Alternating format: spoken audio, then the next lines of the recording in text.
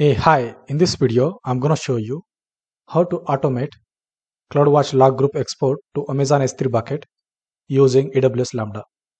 As you see in this PPT depicts my demo.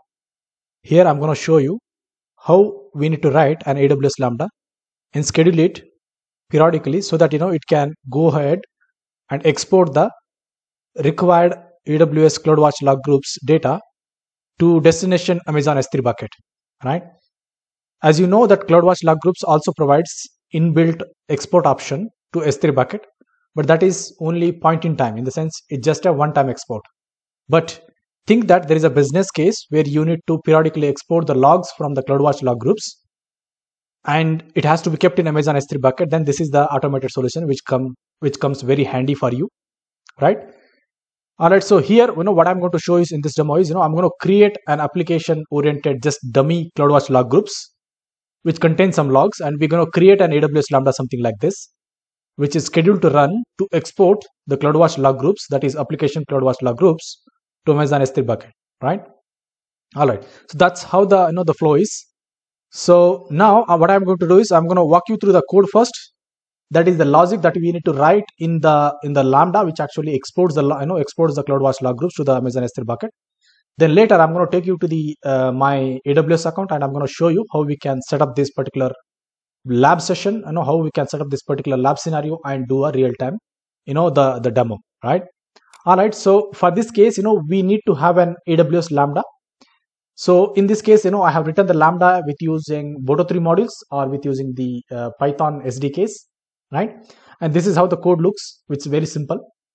I'm going to share this code in my GitHub repo, and the GitHub repo link will be shared in this video's description. You can find this code from there and you can use it from your side as well, right? So the code is written in this way. So as it is a Python code, we're going to use AWS given Boto 3 module, that is a AWS Python SDK. We are importing OS module as well, and then we are also importing the date and time. Here I'm declaring certain global variables. You see there is a huge list of global variables, but we are using only few of them. So one is group name. So this is the my CloudWatch log group name. So particularly I have given this CloudWatch log group name like application Lambda group name because the CloudWatch log group which is generated by a Lambda called application Lambda. That's the reason the group name would look something like this. Then we're going to create a destination bucket like log group export bucket demo.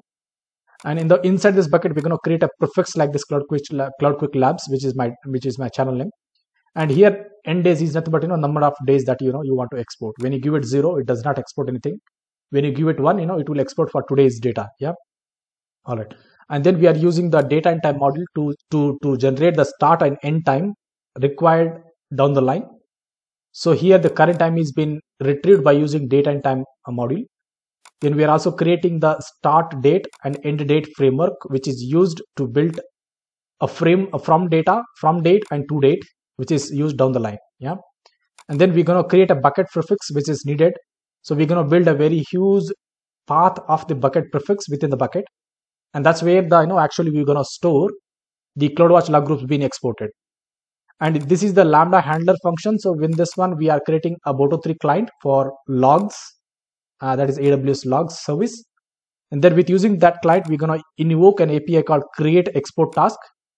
And within this, we are given the parameters which we created above. That is, the group name is been given to the group name. From time is given to from the from time. To is given to the to date. Destination is nothing but here is a bucket name, and the destination prefix is nothing but that's a bucket prefix. Finally, I'm just printing the response of this particular code. All right. So again, one more thing I need to tell is the S3 bucket which you're going to create for this demo needs a certain inline policy, and that inline policy JSON file is also being written here. I'm going to share this file as well in the same GitHub repo link. You're going to find this from there, right? So here the inline policy contains certain two statements meant to allow two permissions. One is allow and permission, that is S3 get bucket ACL, to a resource that is this is the ARN of the resource, that is S3 bucket, that is get bucket ACL. Similarly, the put bucket. Okay, so this is the put bucket. This is the resource one. Yeah, and here you are authorizing a service that is log service of useastamazon.com. I'm building this particular automation scenario in the region that is US East, and that's the reason I'm giving the service principal equal to something like this. So in your case, if you are changing the logs to some other reason, you might need to change this value, that is US is to the reason where you are keeping the solution, right? All right, so this is all about the inline policy. Why this is needed? Because this is the prerequisite of the Boto 3 API, that is create export task on the log groups, right? All right, so with that note, let's go to my AWS account. So this is my AWS account, as you see in this one. I have already pre-created a Lambda called application Lambda. So this main scenario, the main aim of this scenario is, if I can iterate, let's say you have a very huge application which is running with using serverless based framework. So in that case, for example, you might be using Lambda, step function, blah, blah, and right. And that gonna create so many logs underneath the CloudWatch log groups. And that log is, really valuable for you, and you want to do a certain analytics, reporting, building some ML module or building some customized reporting or notification one. Then in that case, exporting this log to the particular, Amazon S3 bucket is vital. And also, when you keep these logs in a centralized storage like Amazon S3 bucket, which is a very cost-effective storage, from there you can also build a quick site, or you can build a dashboards out of these logs. Okay, so that is the advantage of this particular solution. So for this case, here I'm just writing a dummy. I'm just writing a dummy application Lambda. It just has some logic that is just to generate a logs. So I have a function called log generator. In that one, there is a list is been declared which contains the fruit names, and then I'm using the for loop and iterating through the items of this particular fruit list and printing the each item, right? Similarly, the handler is being declared here, and from the handler we are invoking the function that is being declared here, right? All right, and I have created an event which could be used to test this particular Lambda, and here you go, right? So it has successfully executed, and you see it has printed something. The same logs we can see it from the CloudWatch log groups. I'm switching to the another tab which belongs to my same AWS account, and this is the North Virginia, and I'm also currently showing my demo in the North Virginia region of my account. So this is the Lambda group. Since we executed the application Lambda, it created the Lambda groups. Now if you see here, you're gonna have like so many log groups. If I go to the log groups, so I have previously executed this Lambda, and those logs cannot be retrieved because that I have already deleted it, right? All right, so for now, latest log stream, right? So this is the latest log stream. It contains 1 logs. Okay, so to generate more load of logs, I'm going to run this Lambda multiple times, right? I'm keep on running. It's very quick execution, right? So that's the reason I'm just keep on running this. All right, so if I go back and refresh it, we should see the logs getting extended. You see the logs now being very huge, right? Now we want to export these logs into a S3 bucket. So how to do that? That is where my scenario is coming. So here for this case, we need to set up the Lambda with using the code which we have stated here, which I explained here. So I'm going to create a Lambda with a name called as log export Lambda. Yeah, and then runtime is 3.9. We're going to go to the default execution. We're going to build. We're going to use the default execution role, that is ETL Lambda role. So I'm going to show you what is the content of this particular role. I'm going to create this Lambda. So when you create this Lambda, it gets created with the default configurations. Okay, let me go to this one, and here is my Lambda. If I go to the configuration, go to the general configuration, you see the timeout is 3 seconds, which is I think very less. So I'm going to change that timeout to 15 minutes, which is the highest time of execution of AWS Lambda. So I'm going to keep it to 15 minutes and save it as it is. And that's all the changes I need to do. Let me go to the permissions. If I click on this permissions, it's going to take you to the IAM service, and there you can see that the IAM role that I created for this Lambda. In this IAM role, I have given the S3 permissions because we are dealing with the S3 bucket. We have given CloudWatch because we are dealing with the CloudWatch log groups. And it also contains the AWS Lambda execution permissions because this has been used to execute the Lambda. And in the trust relationship, I have given the logs.amazon.com because this role will be used by log group as well. So it is better to keep this in the trust relationship as well. So this is how my lambda is, lambda IAM role is. And then we go back to the code. So this is the default code which gets created when you create a lambda, which is we want to overwrite with our logic. So I'm going to copy this particular code. So I'm going to copy and paste it here. And then I'm going to click on the deploy. So once it goes green, so in the sense, this deployment has went fine. In the sense, this logic is now incorporated in this lambda, and the lambda would be running with this logic. Okay, so that quick how how this lambda quick is, right? And that's a very that's a very pretty nice feature of this AWS Lambda when you compare with any other market competitors of cloud. All right, so I'm going to take you to the next service, that is I'm going to close this IAM. I'm going to take you to the S3 bucket. Now we're going to create a S3 bucket like as I mentioned in the inline policy. So our bucket name which we targeted is log export bucket demo, and the same bucket name I have given here that is log export bucket demo. So here I'm going to create that bucket. So click on create a bucket. I'm just going to give that name of my bucket which I have given here, and then I just create a create bucket. So it's going to take a couple of seconds, and then our bucket is ready. On this bucket we need to change the permissions. If you click on the permissions, there is a bucket policy. Click on the edit bucket policy, and then the inline policy which we discussed has to be kept in there. This is very, very important part of this demo. Without this, you're going to encounter the errors, right? All right, so it looks to be some error. So I'm just going to recopy it again. So I'll just copy this again because it didn't copy earlier. So I'm just going to control and paste it and save the inline policies.